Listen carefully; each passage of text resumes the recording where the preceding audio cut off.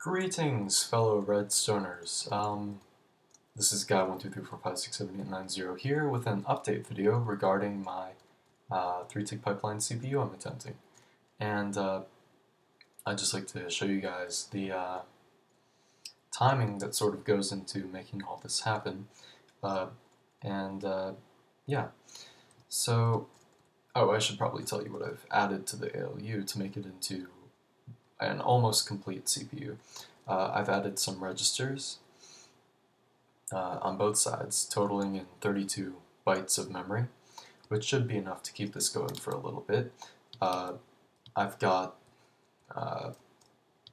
write decoders, read decoders on both of these, and the way I put them together is a little bit messy, but it works.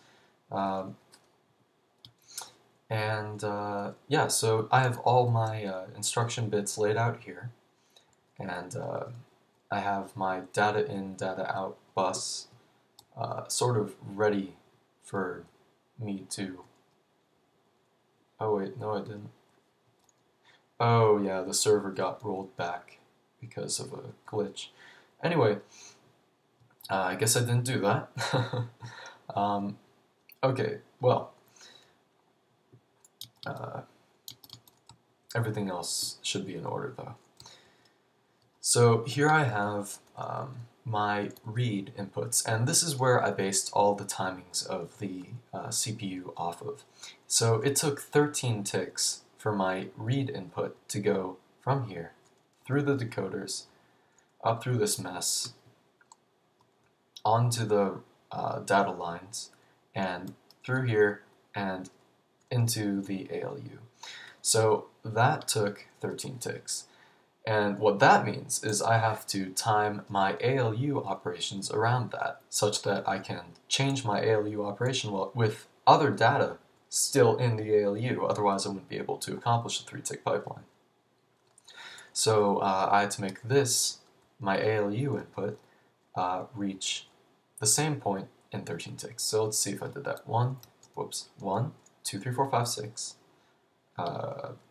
7, 8, 9 for the torch, 10, and let's look at my invert B input, 11, 12, and 13. And on the 13th tick it reaches this XNOR.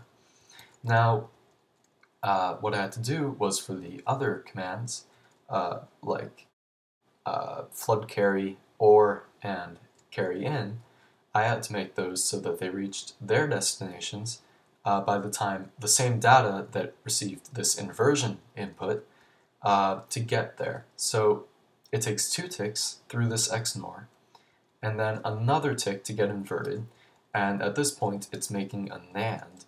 And for example, this OR input would have to take 16 ticks to get there, so it can disable this torch and prevent an AND. So let's see if I manage to do that.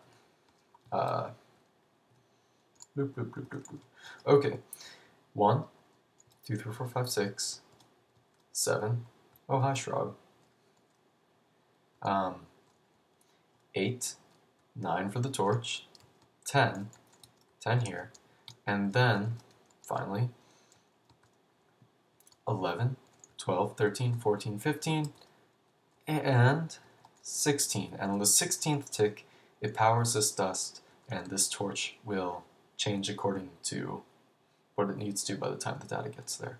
And then the most important thing was timing it so I can actually save that output.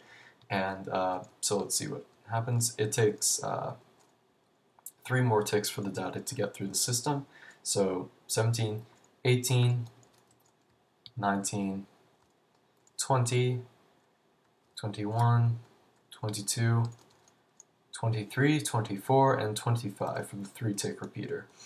And what I had to do was make sure that this repeater, and all the other ones like it, depower in time for this data by the time it propagates through the system. So let's see if I managed to do that. So let's see if my write inputs get there by the time I want. So I have, let's see, 1, 2, 3, 4, 5. 5 3-tick repeaters, so it's 15 ticks. 16, 17, 18, 19,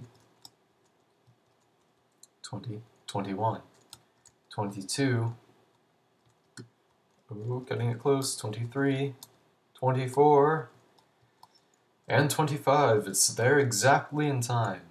Very good job, repeaters. Good job. So, yeah, that's how I'm going to be doing it. And I will be releasing update videos regularly, more likely on the weekends than not because of school and that sort of thing. So, look forward to this getting finished within the following weeks or so. Anyway, I forgot to mention at the beginning of the video, but I'm on the Redstone Development Foundation server, and the IP is mc.redstonedev.net, and our website is redstonedev.net.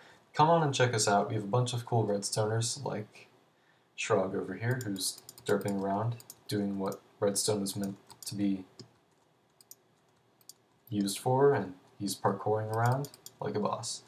So, yeah, I'll see you guys later.